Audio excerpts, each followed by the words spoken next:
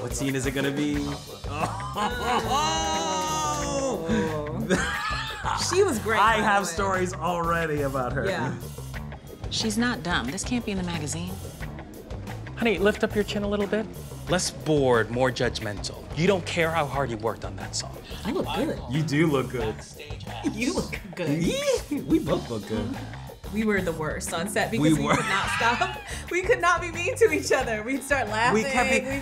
The note was always like, you are fighting. You're mad. You guys are mad at each other. We're like, okay. Okay, yeah, no, we hate each other. But then like halfway through, we'd like smile at each other. I'd be like, God, she's so beautiful.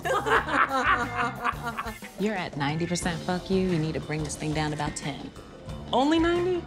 Hey, Jenny, flying that typewriter? She wants everyone to know how busy she is. Because this is right after Joyce tells me that the sauna, the bathhouse shoot wasn't good enough. Yeah. And that was something that Richie has worked so hard on.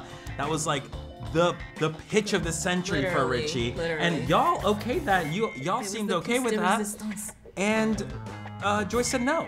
And so I was like, oh, so my life isn't valid, but your life is valid. Exactly. So I was like, you know what? I'm gonna get petty. Yes. I'm here for the petty. Telling your boss to go screw herself is career suicide. Don't sweat it. I already pulled some goofy behind-the-scenes shots. We could just Stop hurting me. I love how petty you got in this. And I love that in particular, we got to see Richie be bold and take a bold action. And we saw that that's what he would be willing to do. Absolutely. And you were really all about like saving face. This is not a good look for the magazine and not a good look for you. Right. It's you coming out of love. Like it was completely out of love. I love that we were alone and able to, you know, have that moment.